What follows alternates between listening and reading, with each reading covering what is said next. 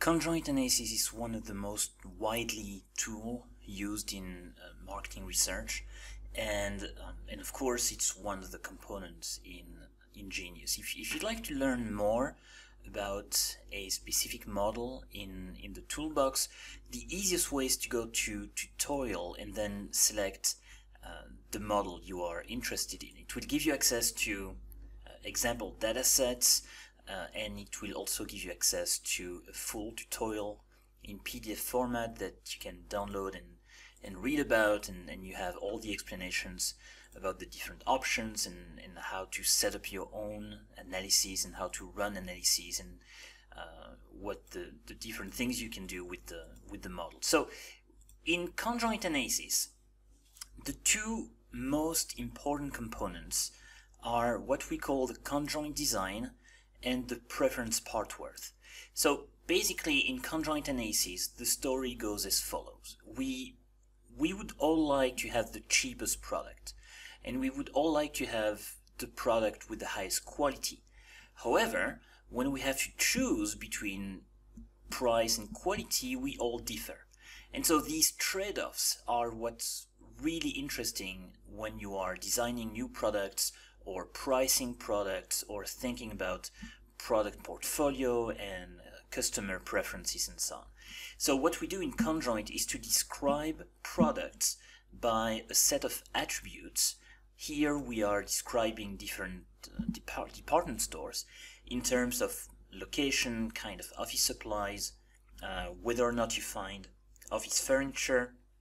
Think about Office Max kind of store, and whether or not you can find computers. So these are the attributes, and these are the levels available for each of those attributes. So for the furniture attribute, maybe the store is selling some, maybe not. And these are the options, the levels between which customers have to choose. And so maybe for some customers location is much more important than assortment, maybe not for others. So the key here is that these trade-offs will be quantified in what we call preference part worth, and that's each value here measures how important to each respondent has its own line, how important is each attribute and attribute level to understand what kind of preferences customers have and what kind of choices they will eventually make. So for instance, for customer 1, having access to office furniture in the store is hugely important, while for customer 2 it doesn't matter at all. Okay, and these values over here are the keys to run simulations, to predict market shares, to optimize pricing and so on. However, these values here are really abstract, and conjoint analysis is a very complex piece of software and very complex approach. I mean, if you launch a conjoint analysis, just looking at the sheer number of options can be quite surprising for students. So what I like to do in class is to actually run a conjoint study from scratch with students in only a few minutes, and it kind of demystify what's happening and how we can get to these values here.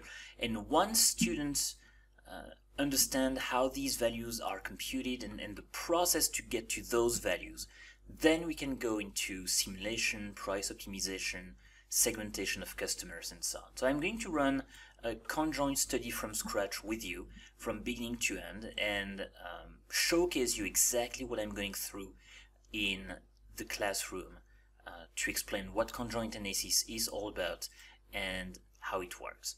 So I'm starting from scratch, and when you start from scratch in Enginius, one nice feature is the ability to use templates. So templates will guide you through what kind of data you need and how the data needs to be encoded. Now, conjoint analysis in itself is a quite complex process, and so it involves two steps. You have to go through the first step, enters the attributes and attribute levels, and once it's done, then you collect data and you estimate preference part worth. So the first step is to design the conjoint study itself, and you have to settle on a number of attributes and the maximum number of levels you choose.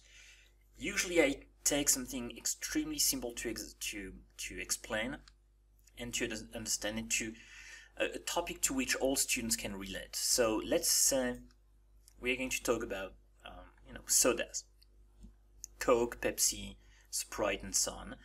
I'm going to include 3 attributes, and I'm going to include up to 3 levels. So I'm creating a template. The very first step of the template will be very light. You just need to enter which attributes are we talking about and which levels for each of these attributes. So let's say and of course in the classroom I go through a discussion what kind of attributes should be included in the study. So for instance, invariably every time students will say, oh, maybe taste.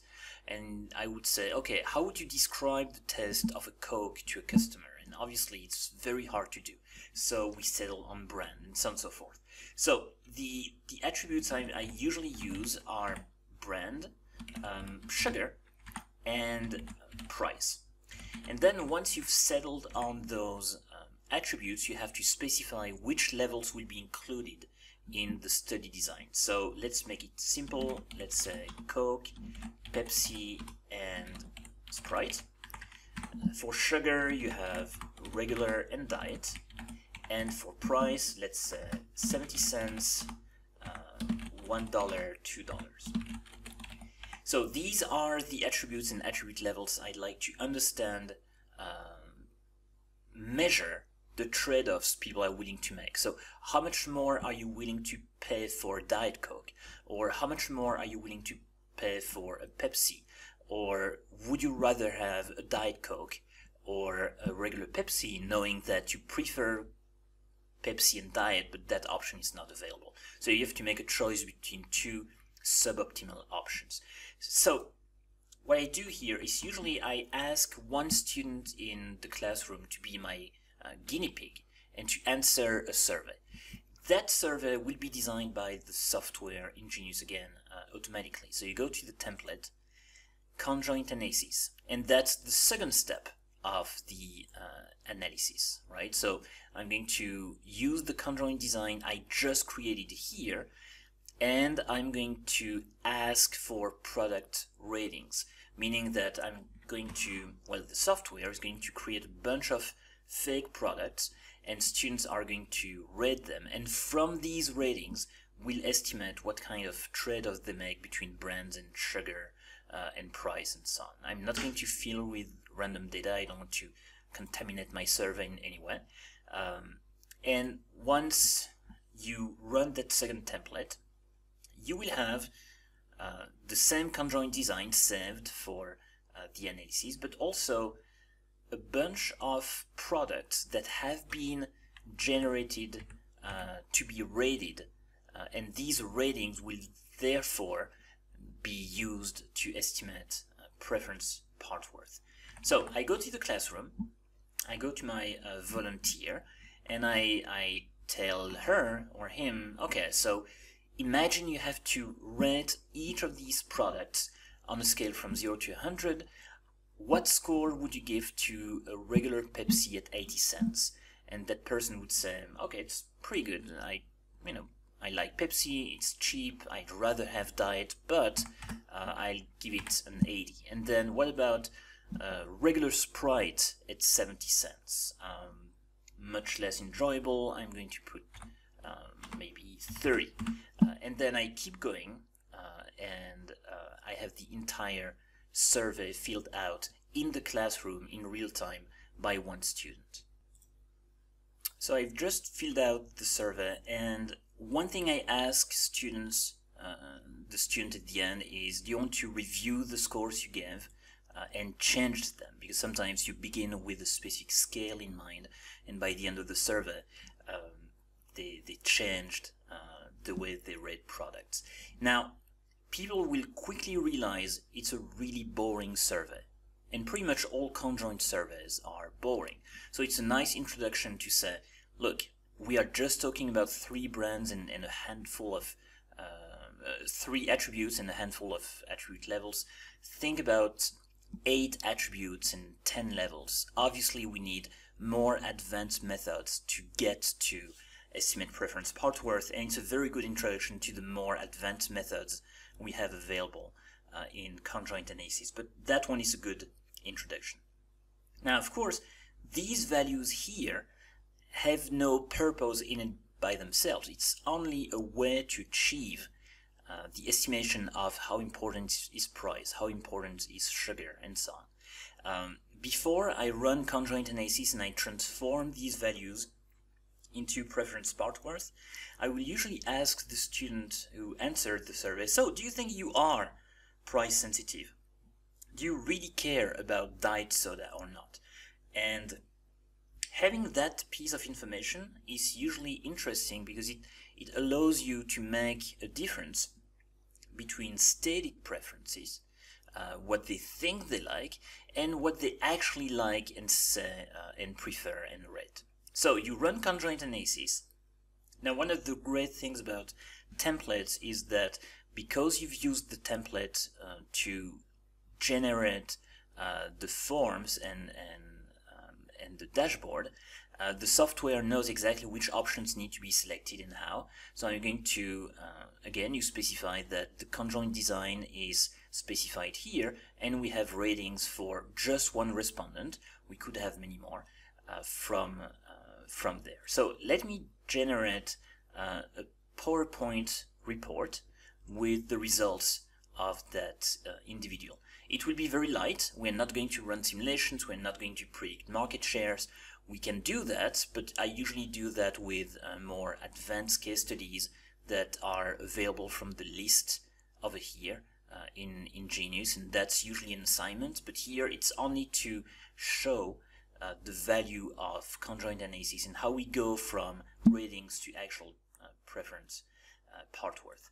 So I got the estimation part of conjoint analysis running. In this case, I've asked to generate a PowerPoint file, which we have here.